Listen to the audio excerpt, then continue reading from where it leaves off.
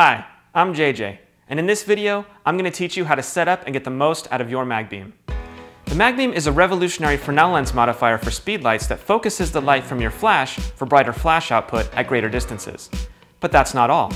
It's also a pattern projecting thing of wonder that creates crazy cool patterns using mag masks. Here's what's in the MagBeam kit. One MagBeam, one wide-angle lens, one telephoto lens, 4 mag masks, and one MagMod pouch. And here's what comes in the wildlife version. One MagBeam, one telephoto lens, one MagMod pouch, and one mag grip. Now there's a right way and a wrong way to install these lenses. The MagBeam uses either a telephoto lens or a wide-angle lens. You can tell them apart with this nifty half-circle notch we cut out of the wide lens. These lenses are awesome, and they have an important feature in common. They have these really fun grooves that feel weird when you rub your fingers on them. The telephoto lens is used to focus light into a tight, more intense pattern. The wide-angle lens is used to project the designs on each mag mask.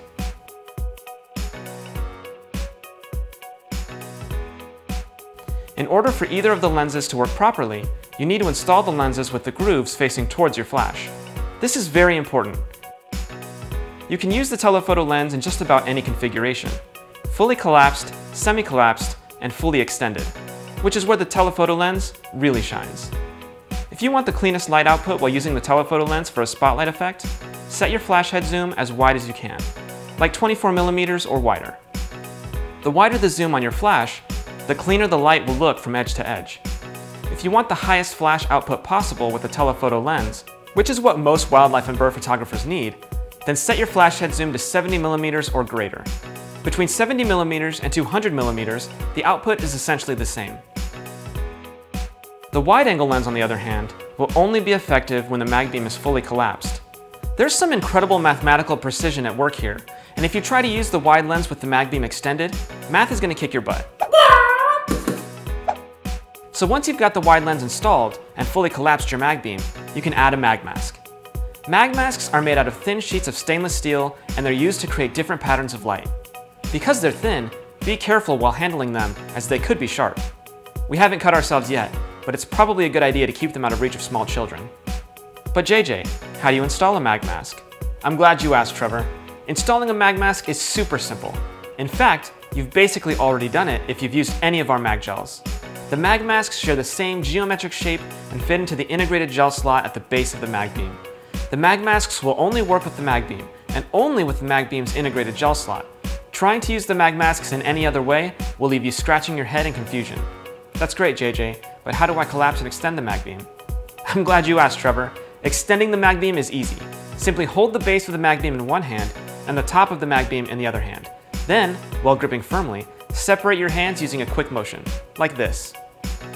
To collapse the MagBeam, simply grab onto the top sides of the MagBeam and pull the next section towards it, like this. Repeat this step for the final section until fully collapsed. It might take a few tries to get the hang of it. And for all of you wildlife photographers, here are a few tips to make sure the MagBeam performs at its best. Depending on your wildlife photography flash setup, you'll need to calibrate the angle of the MagBeam for proper illumination in the center of your frame. Each flash or lens might require a different amount of tilt for proper calibration. To start, install the mag grip on your flash and angle it backwards by pushing the top side of the mag grip towards the back of the flash. Make sure it's even from side to side. With your flash mounted to your camera, take a photo using a wide-angle lens to capture the entire flash exposure. It might work best using a tripod in a darker environment and taking a photo of a flat surface, like a wall. If you can't locate a dark environment, just make sure your flash exposure is much brighter than your camera exposure so you can see the MagBeam's pattern easily. If not, you'll want to adjust the mag grip's angle to properly center the flash exposure. If the flash is appearing too low in your photo, angle the mag grip backwards to raise the beam of your flash. If the flash is appearing too high in your photo, adjust the angle forwards to lower the beam of your flash. If the MagBeam's concentrated flash is in the dead center of your photo, then you're ready to shoot. Oh, and by the way, the MagBeam's Fresnel lenses can act like a magnifying glass, which means they could be used to focus light and burn things if used improperly. While it's pretty unlikely you could accidentally damage your flash or other camera gear with the lenses, we suggest you avoid pointing the MagBeam towards the sun while shooting. We also recommend you store the MagBeam and its lenses in the provided MagMod pouch when not in use. With the MagBeam, you'll be able to work more efficiently while sending more light over longer distances, and project light in ways you never have before. Fast, easy, awesome. That's MagMod.